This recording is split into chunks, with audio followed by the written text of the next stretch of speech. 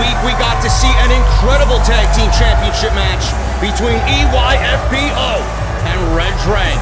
Both teams put on an impressive display, but in the end, it was EYFBO who scored the win, retaining their titles. However, last night, I had a chance to sit down with the champs for an exclusive interview who had a shocking announcement to make about the future of the House of Glory World Tag Team Championships.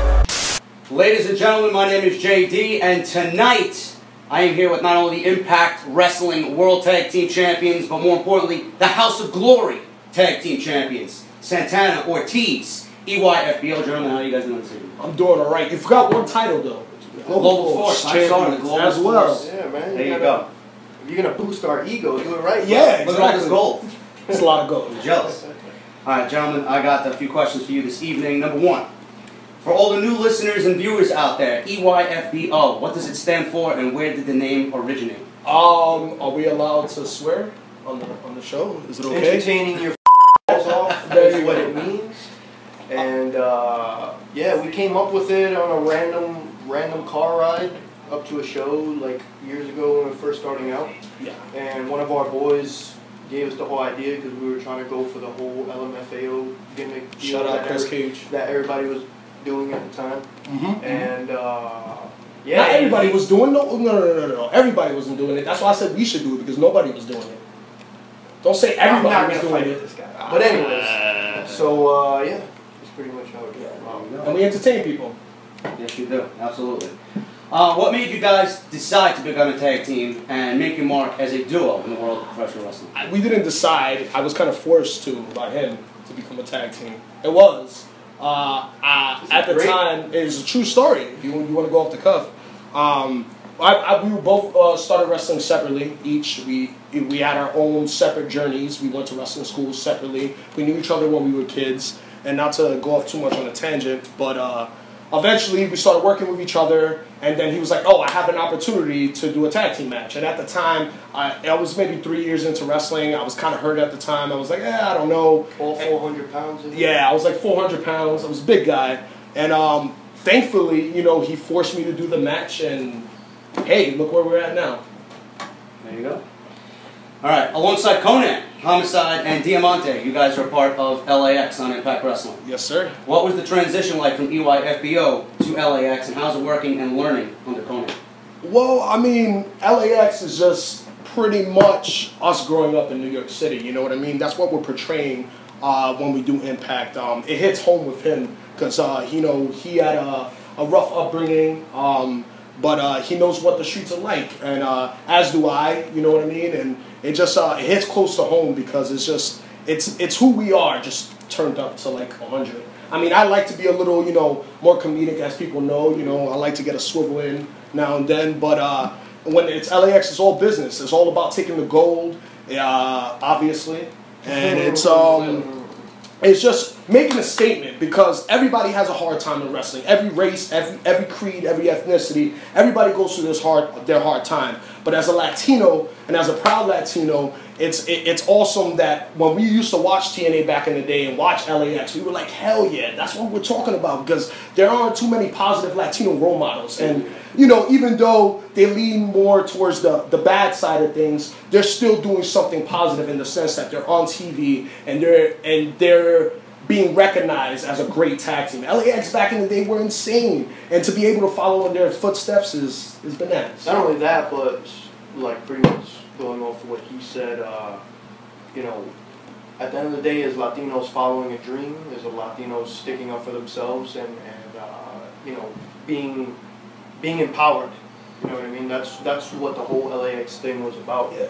To begin with, Latino empowerment. So, like you said, to be following in those footsteps, and like you were asking, learning from Conan. Holy shit! Yeah. I mean, OG for real. What else? Yeah. What else can you say? This man has seen it all, done it all, and learning.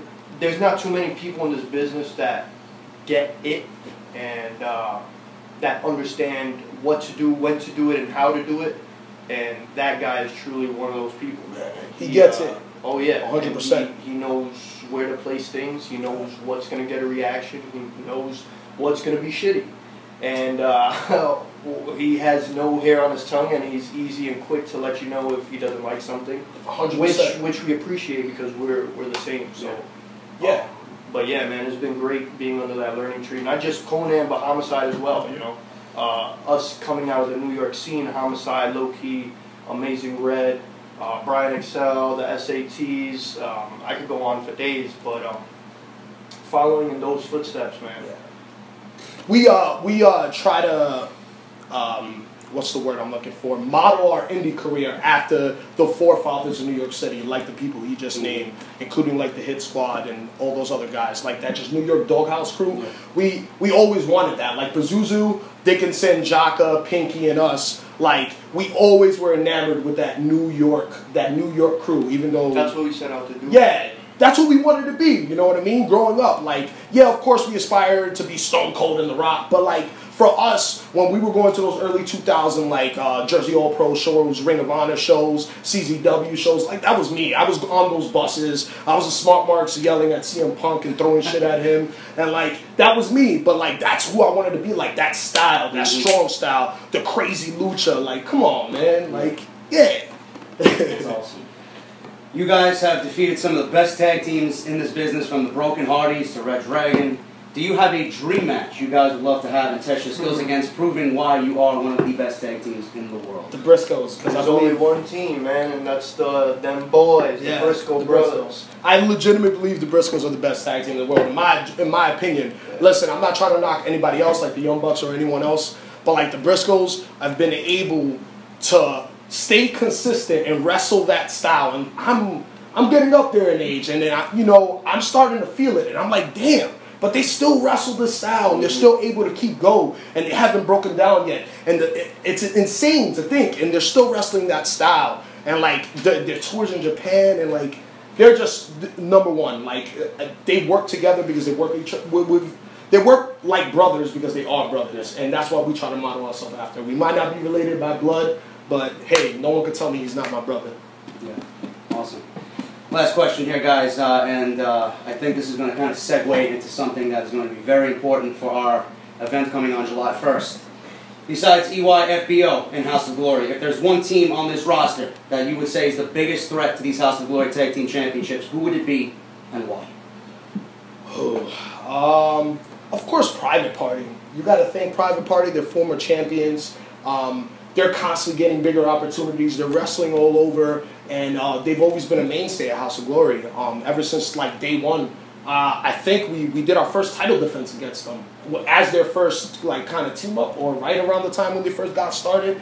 And then even then, being in the ring with them, and like they could just go. So like, of course, my money would be on Private Party. But also the Super Savages, man. Yeah, I think those guys are young and hungry and ready to be on another level. Yeah, Caveman got a really hard head, man. Like legit. Yeah, man, those kids are hungry and they want it, and they're willing to do whatever they have to do to get better and to get to this point and get to these straps right here. Yeah, and on that note, unfortunately, we have a bit of news. Due to obligations in Impact, and we unfortunately can't make the next House of Glory event. So we're going to have to relinquish the titles and put them up for grabs. And hopefully a team like the team that we named step it up and take it to the next level, because we will be back. But this hurts close to home because the House of Glory titles legit was our first tag team titles that we won as a tag team. Like, honestly, if it wasn't for getting opportunities in places like House of Glory, like a Beyond Wrestling, like the places that we wrestle, like we wouldn't have these other two titles right here. Not only that, before we relinquish anything, I want to set something straight up. I'm going to shoot from the hip. These titles are much more than just being a great tag team. They're much more than representing House of Glory. Hey, they're much more of even representing yourself. They represent New York City.